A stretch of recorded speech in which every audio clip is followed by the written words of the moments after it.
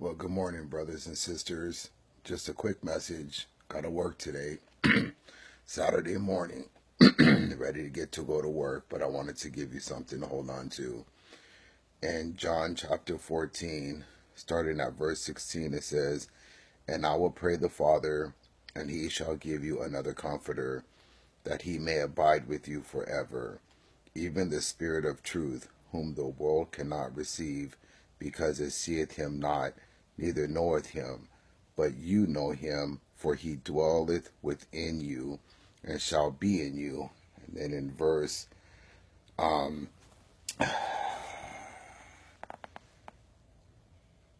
25 it says, "These things have I spoken unto you, being yet present with you. But the Comforter, which is the Holy Ghost, whom the Father will send in my name, he shall teach you all things, and bring all things to your remembrance, whatsoever I have said unto you." What I want you to get this morning is the importance of the Holy Spirit. The Holy Spirit lives inside of you. He's the one that teaches you God's word. When a man or woman of God preach the word, if the word is in error, you will have an unsettling discomfort in your spirit, which will allow you to know that, hold on, this isn't the word of God. When Jesus is speaking through the man or woman of God through the Holy Spirit will have this comfort, this peace, this serenity that will bring joy to you, because you're like, wow, that's the word of God. And condemnation comes from the devil. Conviction comes from your Holy Spirit. So when your Holy Spirit is talking to you, it's uplifting you, it's encouraging you, it's edifying you, and even when it's chastening you, there's a certain form of peace that's coming, because you know that this is correction and not condemnation. For God didn't come to condemn the world, but to save the world. So what I want you to focus on is your Holy Spirit. Look through the Bible, the Holy Ghost, the Holy Spirit. He's the one that was left here to guide us back home. He is so vitally important. Once you tap into the Holy Spirit, you tap into everything else. In Romans 8:26, it talks about how the Holy Spirit intercedes in prayer for us, because the Holy Spirit knows our needs, but he also knows the mind of God and the mind of Jesus, and they're always connected together. Remember in John chapter 1, it says, "In the beginning was the Word. The Word was with God, and the Word was God." And then it goes down to verse 14 or 16, and it says, "And the Word became flesh." So when Jesus became flesh, at that moment he became flesh to die in our place. When he left, he told him in the book of Acts chapter 1 verse 8, "Wait here until you receive power from on high." That power was and is and will always be the Holy Spirit. And that's the one that comes and dwells inside of us. He becomes your personal navigator.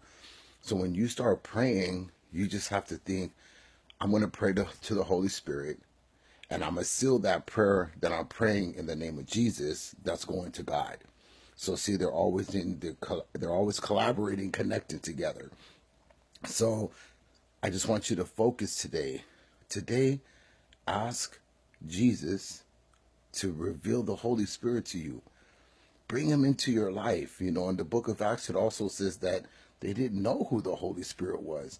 And a lot of people are always, I love Jesus, I'm saved, I got Jesus. But you got to get the Holy Spirit. That's the most vital part of your walk on this earth at this time, is to have the Holy Spirit. Seek him out. Read your Bible. Go to the back of your Bible. Go get you a commentary. Go get you, a concordance, and read up on the Holy Spirit. I read this really beautiful book about the Holy Spirit, because the fruit of the Spirit is, love, joy, peace, happiness, kindness, meekness, faithfulness, gentleness, self-control. All that comes from him. We don't have that. He gives that to us. He's also the one that gives us the gifts. in 1 Corinthians 12 or 13, it talks about the gifts of the Spirit. He is the one that is so important to you. So please, today, connect with your Holy Spirit, because he has a lot to say to you. And Father God, I ask for strength today. Even on my day off that I got to go to work, Lord, I ask that you bless me to be a blessing, Lord, for where you are sending me is to be with the autistic and the disabled folks of this community, Lord. And I pray that you will give me power to minister to them and to touch them and anoint them and even bring healing on them if it be thy will, Lord God. I'm asking that you move through me, strengthen me, guide me, protect me, and lead me in the way that you have called me on this day.